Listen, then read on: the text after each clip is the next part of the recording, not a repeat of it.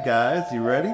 First episode Behind the Front Door. Very excited. Thanks to our first guest. Let's do a cheer, a toast to Rhoda Wasswas. Otherwise, I know her as Ro. You know her as the Blonde Bombshell. Cheers. Get it on. I'm excited. We wanted to do this series to give people a real life taste, not just during the process of buying a home, but what it's like after you own a home too. Mm-hmm. Real estate is very much I would say, a relationship-oriented transaction, but a lot of agents out there look at it as just a transaction. Mm-hmm. And so when I look at TV, and I don't know about you guys, but I watch the blogs and everything on social media, and it just gives you guys the how to buy a house and the steps. It's very technical, nerdy almost. And we've done that, for GreatHomesatl, but wanted to take the people behind the scenes of the relationship building, what it was like. Everybody has a story and everything connects us on this journey. And we couldn't have thought of a better first guest than our good friend Ro. It's really become family, to us. So Ro, tell us a little bit about, I said a Wasswas. So tell us a little bit about your background and how, we'll talk a little bit about your journey to Atlanta, but where it all began for you. Well, yeah. Thanks for having me again. I'm first generation Ugandan American. My parents emigrated here from Uganda in the 60s, set up shop in the Northeast. Okay. So we started in Boston. I was born in New York City, born and raised from the Bronx. Shout out to BX. Mm-hmm. And, grew up there all my life. And, the great thing about New York is it's a melting pot. So I got to see every flavor, every piece of culture, aspect of culture. So that really was the stepping stone for me, just becoming worldly in the sense that, I learned what I learned just being in my natural environment and habitat, but it made me eager and itch to want to go out and see the world and explore it. So by day, I'm in tech. I'm a tech professional. And, being there up until about 2016, I started off in legal, kind of navigated my way past the 2008, That's when the crash happened. And it humbled me. I didn't have a check-in, I didn't have a savings, I didn't have anything. And also, you just didn't think about, if you grew up in New York City, about owning anything, right? You rented until the wheels fell off. All right. So the whole concept of, home ownership was just it didn't exist. Did your parents own a home up in New York? Did you get to, culturally, too, growing up, how did you view real estate up there? Was it something you even thought about, or is there anything? You had to come from long money to own anything in the 5 boroughs. So Manhattan, Bronx, Brooklyn, Queens. Staten Island, you might get away with it because they have more space. Yeah. And we don't count Long Island. Sorry, Long Island. Yeah, I did. Right. So, Westchester was the closest thing to the Bronx from where I was, and it was just a fairy tale. We would drive through on the weekends just to kind of see and absorb the scenery, look at the homes, and just kind of manifest and vision. Okay, maybe one day, but not in this lifetime. No. And so your parents owned a home? And did you grow up in that home? And was there anything about that? Or did you just think, well, this is just where I'm growing up? Or did you not even really give it thought as far as you owning a home? Yeah, so home ownership in New York, for those who could attain it, which would have been the middle class, which I guess we were for a little bit, in the 90s, were the brownstones, the townhomes set up, which are all attached. They weren't separated. So I took a pretty big sacrifice in forfeiting, a really good education at a private Catholic school. And I was like, I'll take one for the team and I'll go to public school and thug it out there. And in order for us to attain home ownership there. So we ended up in a 2-family townhome.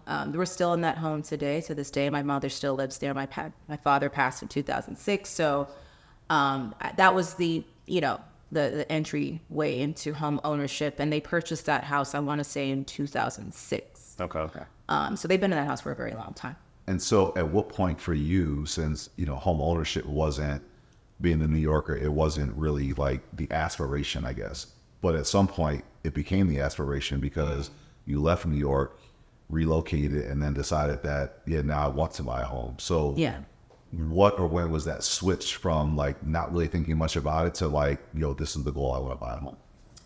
Yeah, I think if you grew up in New York back in the day, and I'm dating myself now, it's like that was a time to be alive, right? So you're living life in your 20s. You lived your life to the fullest. There were no consequences. And again, '08 was the thing that woke a lot of us up because we thought, oh, that paycheck's going to come every Friday. We're going to keep partying Sunday to Sunday. My moment of, reckoning, I think, came in 2016.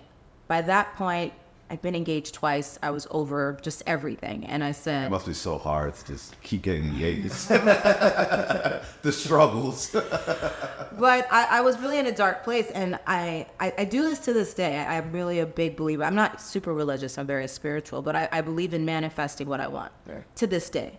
And, as dark of a place I just sat in the dark. I turned my power off, turned the cable off.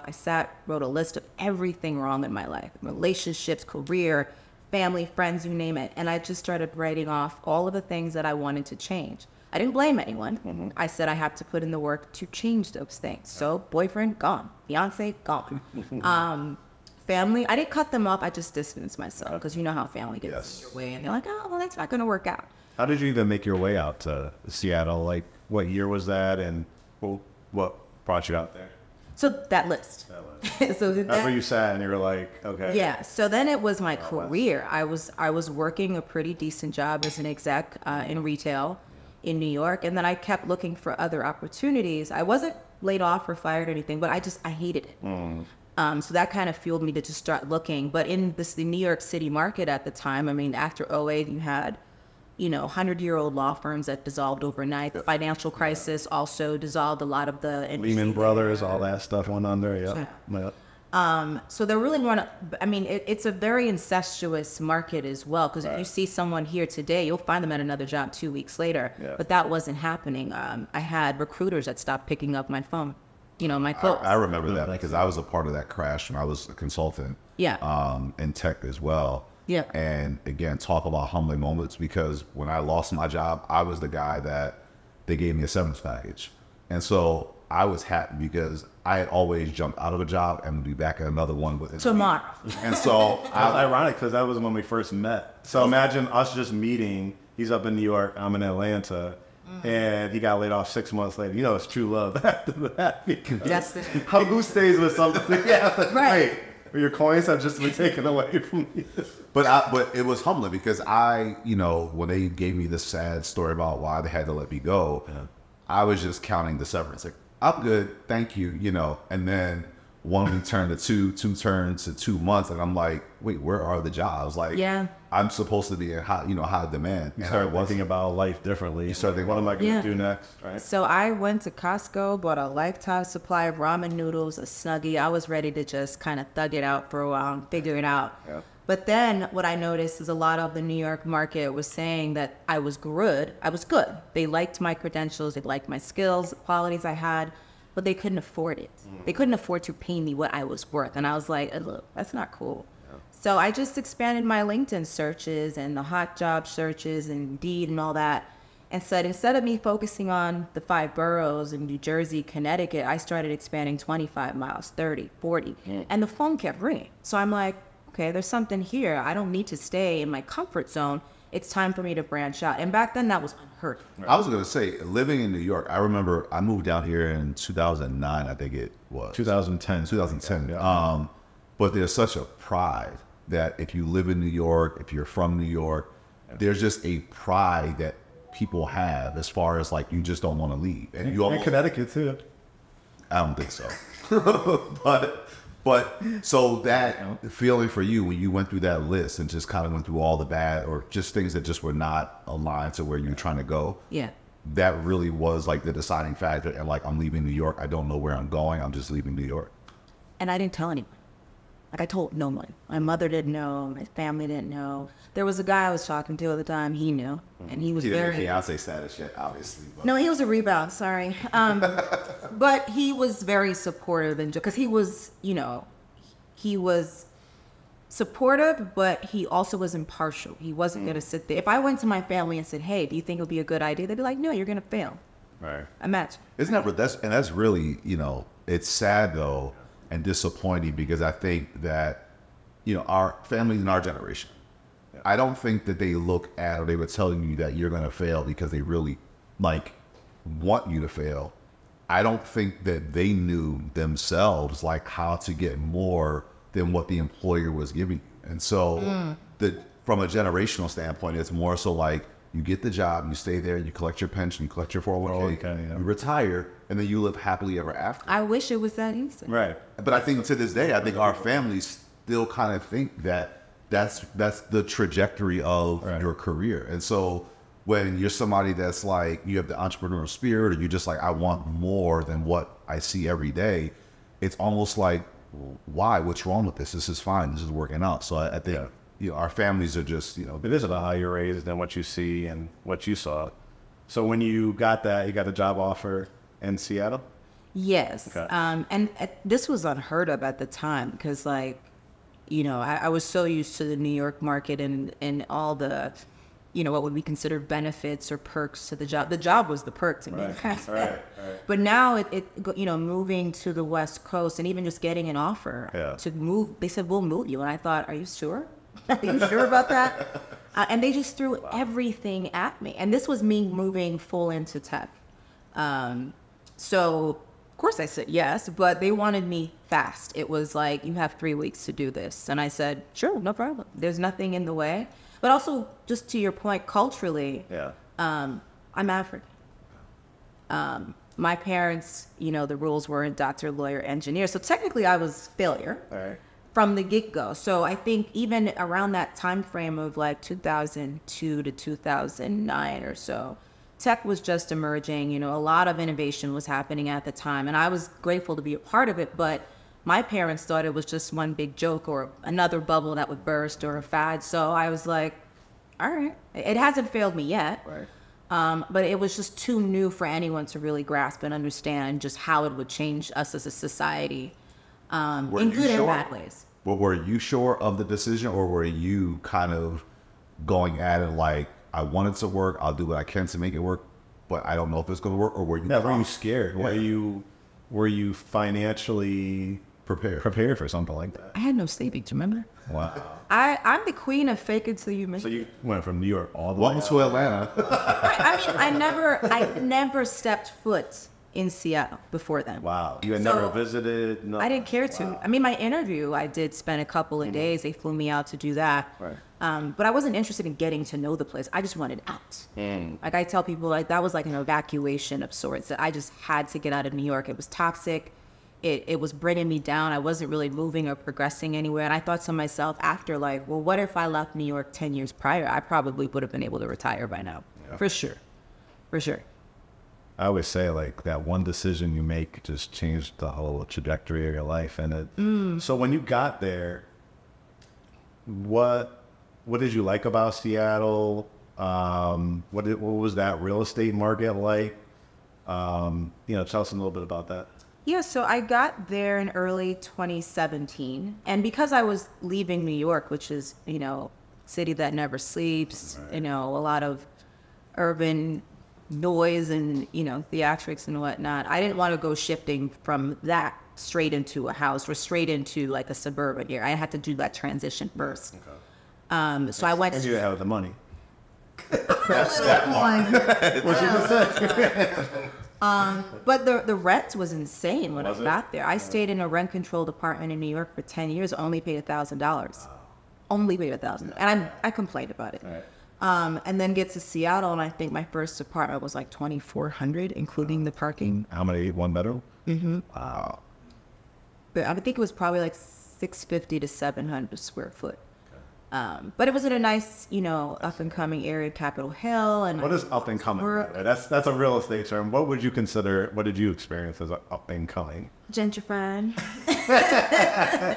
I mean, this was industrial. It was a very industrial city, a lot of warehouses. I think the building I moved into first was like an old BMW dealership. Okay. Which was cool because the aesthetic of the building that they made, that they built or developed was just very unique. It had like a little masculine flair to it, but I didn't care. You had barn doors all over the apartment, full amenities. And I didn't even know what an amenity was coming from New York. New York, it was like, if you don't have to do alternate side parking, that's like an amenity. That's the benefit. Right. That's the benefit. So yeah, I got settled there. Started working in 2017 in, I want to say June or July. And then it took, the first year. So for those who are not familiar with tech, some of the initial perks they give you, it's not really like the pension or like you're not looking forward to that. They give you what's called RSUs or restricted stock units. So to entice and incentivize new talent, they will give you this huge package. So your comp package will be your base salary, it'll be your stock units, and maybe a bonus or something to sweeten the pot. I also got relocation paid for full upfront. Nice. The contingency with that is if you get fired or quit before in the first year, you got to pay it back. So I'm walking around being real nice to everybody. So, I kind of had to read through all those terms and conditions before I even decided I was going to do it. And I'm like, check, I can do that too. So I had to find my own apartment, or actually you could use the relocation team to help find housing, whether they could put you up in temporary housing for a little bit. I just was like, no, I'll figure this out on my own. And then a lot of people use it to go straight into home ownership. I think they probably do that more now than when they used to. There are some companies that do. They'll pay like help with your moving expenses or help with your down payment or something. It's a package. But for you, when you left to go to Seattle, it still wasn't even about home ownership. It was just about a fresh start. And so you're in Seattle for how long when you get the bug of like, maybe I should buy some?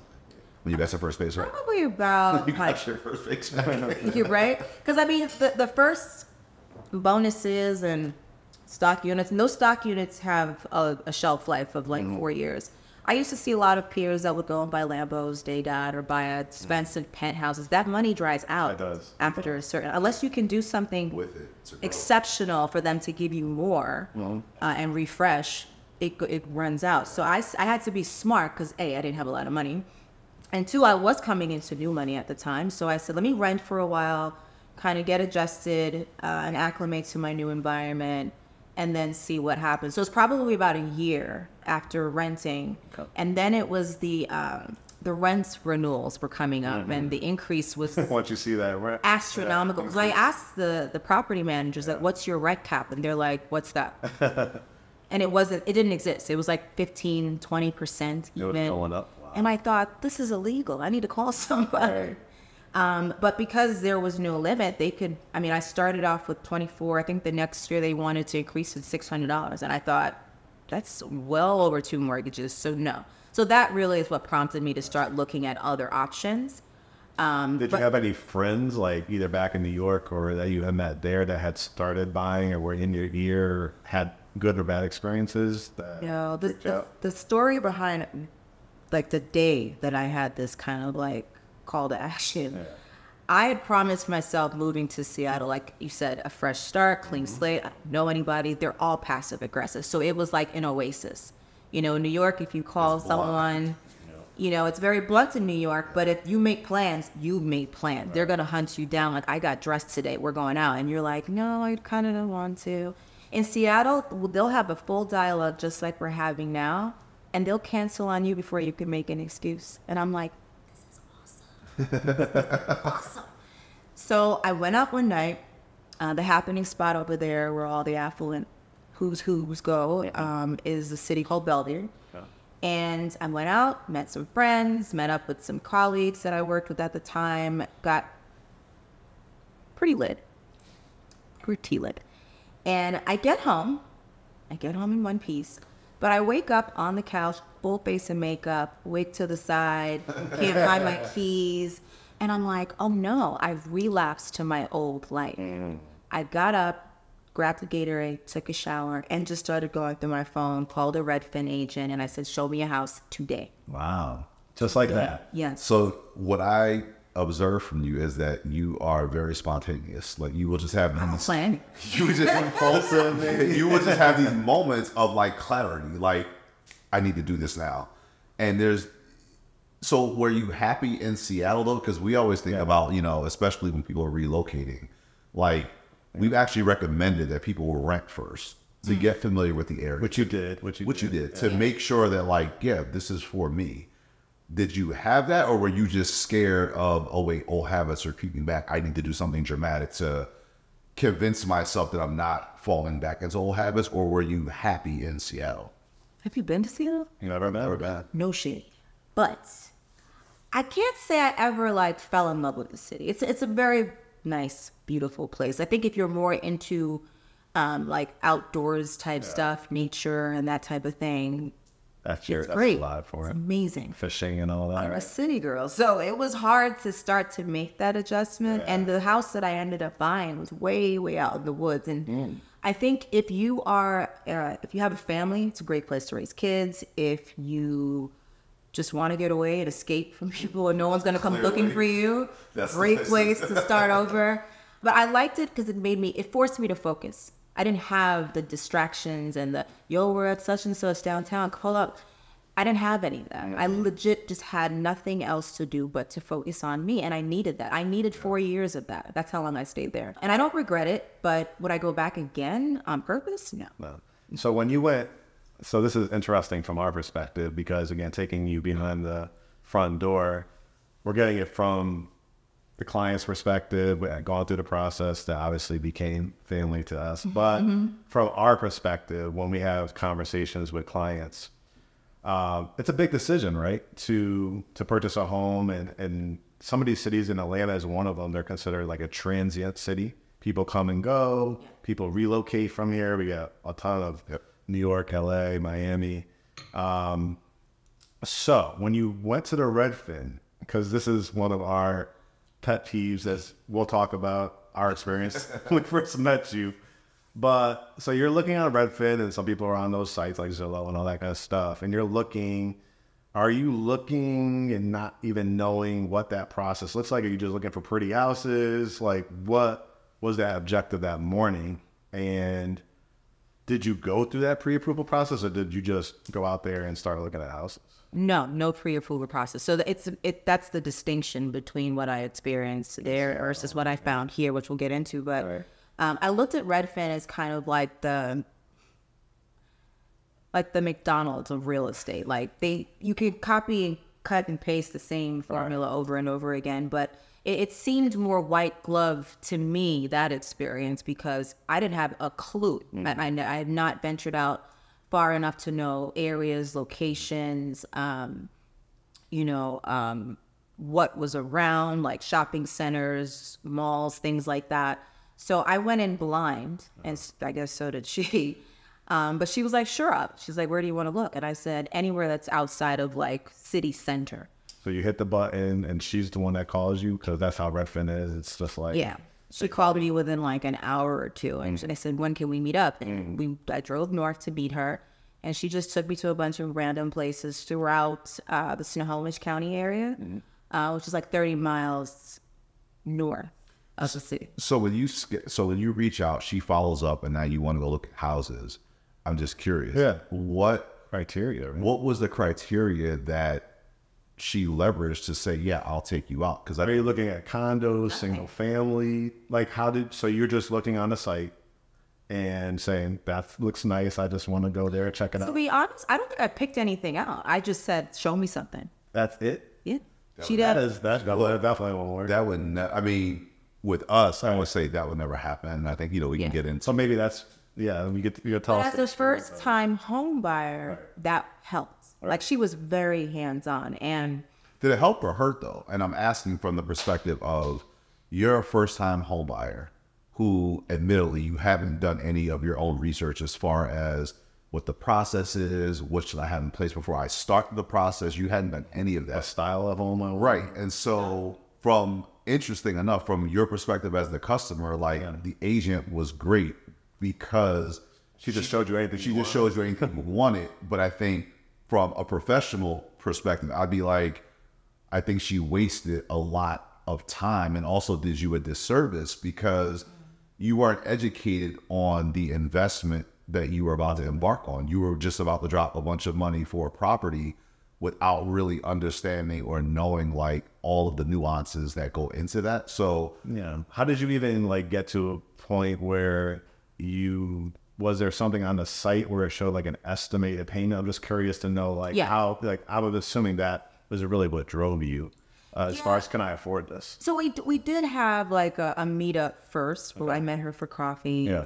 And some really good croissants. I remember that. And we did kind of go through a little bit of discovery conversation first before we actually ventured out. So we did it in the same day. Okay. Yeah. But I didn't have a lot to work with. Like I didn't know anything. So she was like, well, what are you looking for? Do you want, a house? Do you want a townhome? And I said, whatever you have. So she wasn't concerned about what your needs were, like how close or far do you need to be from an office? How close? Like that was not at all part of the search criteria.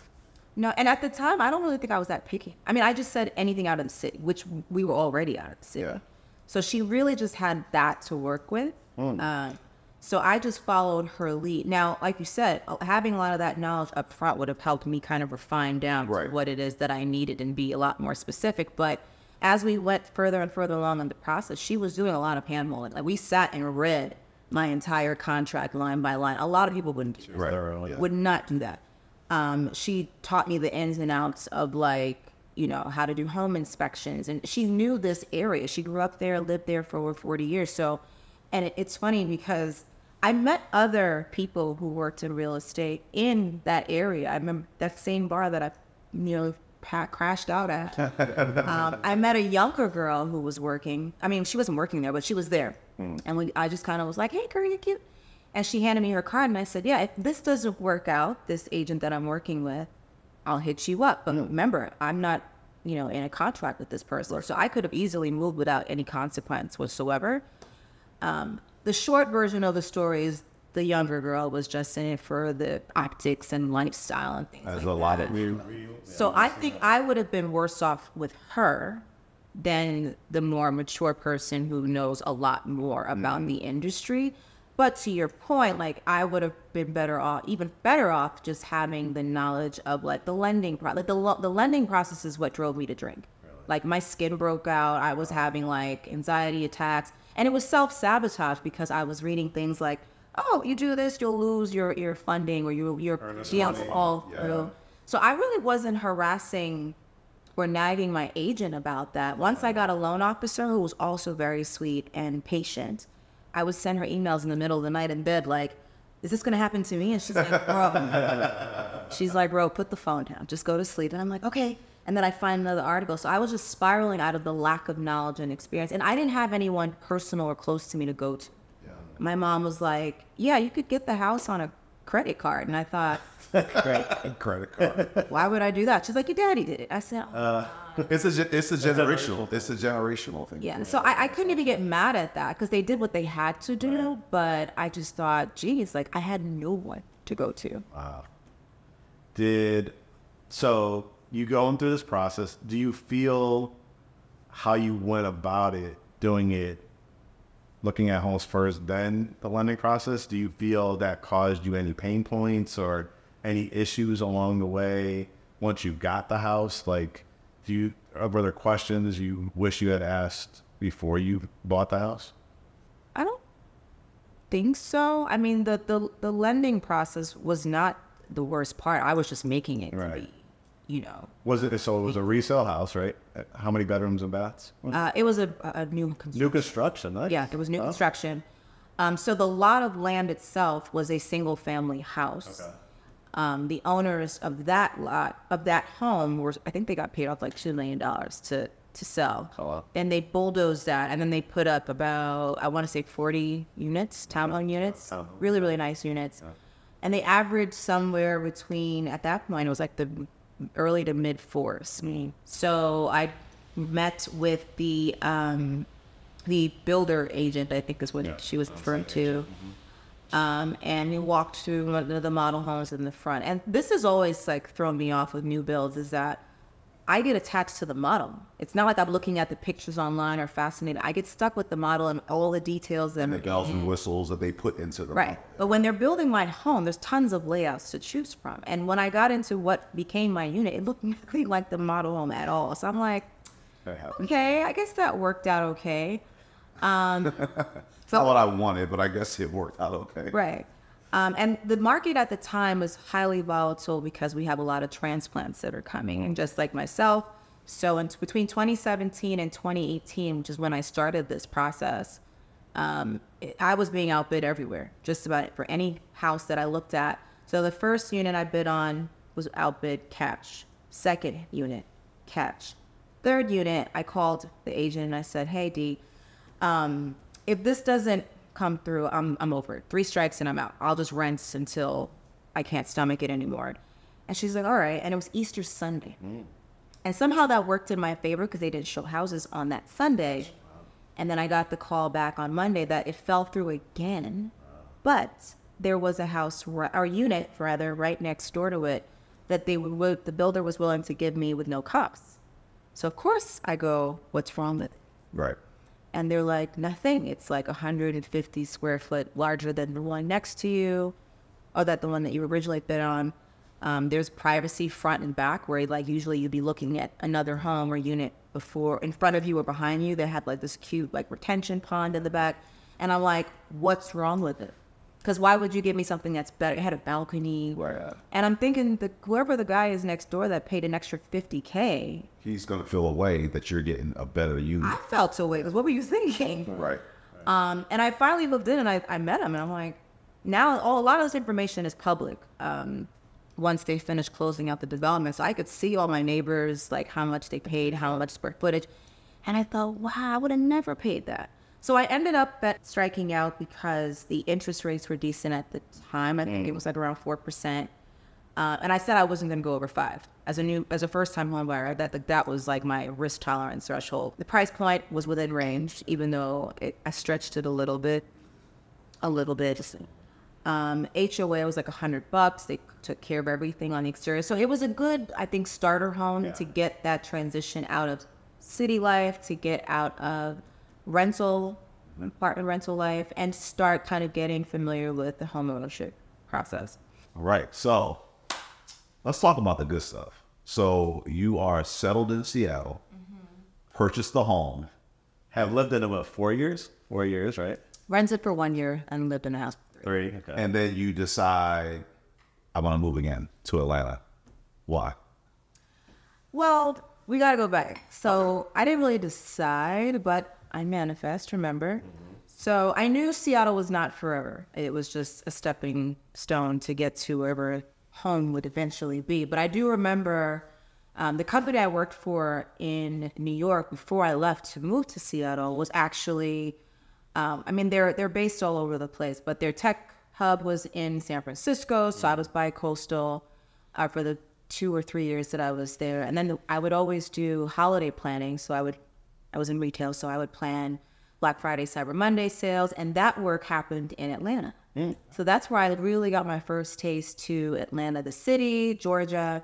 And we would fly down, my team, around maybe October, just to kind of lock in all the readiness activities. We do like drills and tabletop, like what happens if like sales don't happen or the, server or hardware goes down. So we would spend that time doing prep. But while I was here, I used to like sneak out with some of the team and go out to like some of the local places. The center of our distribution was in Johns Creek.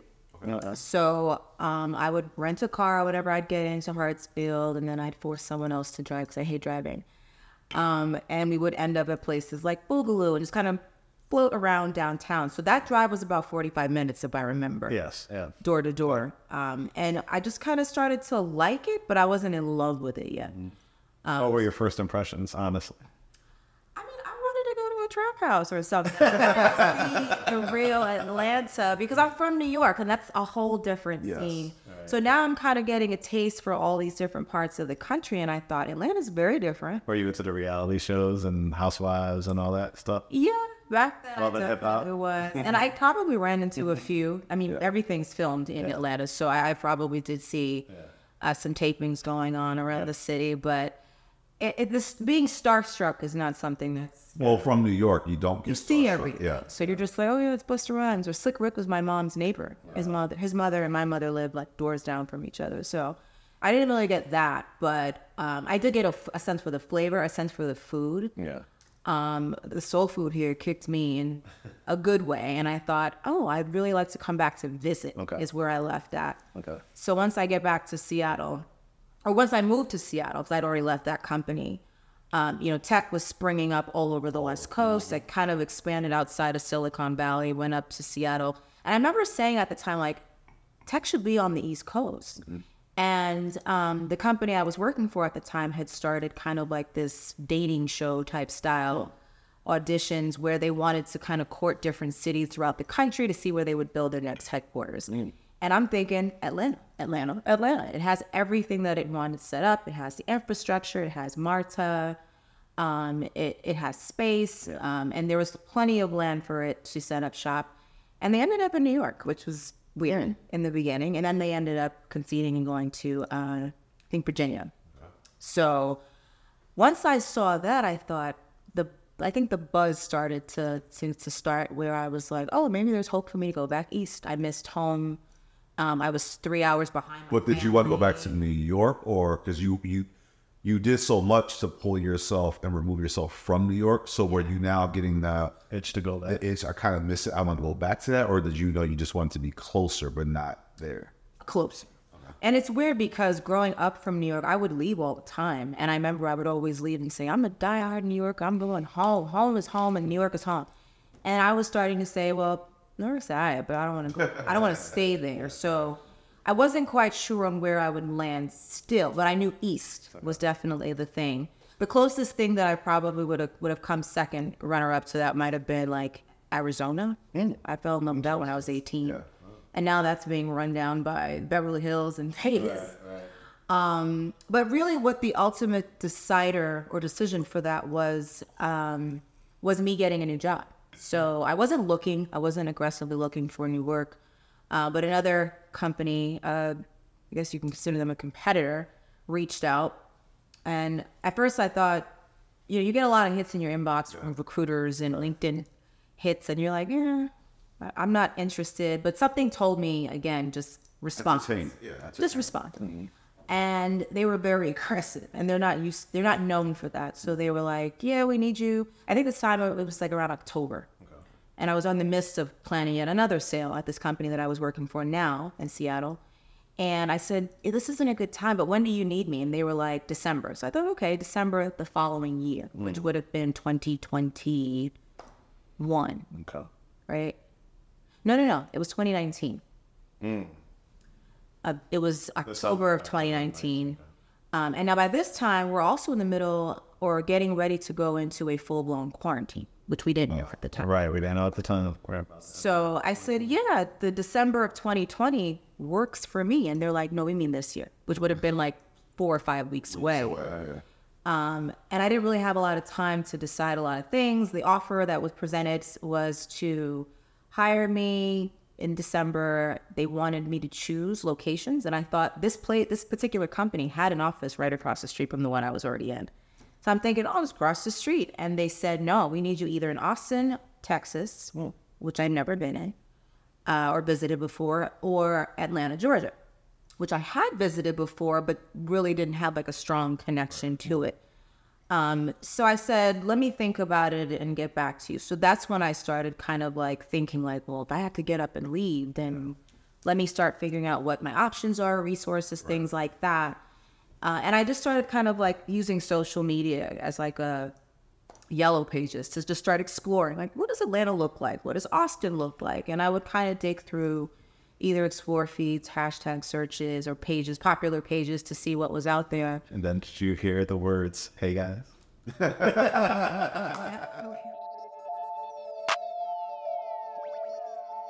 I don't even think that our families and our parents and that generation, I don't think that they really look or have ever looked at home ownership for what the appreciated value is. I think they bought homes to raise their family. And settle.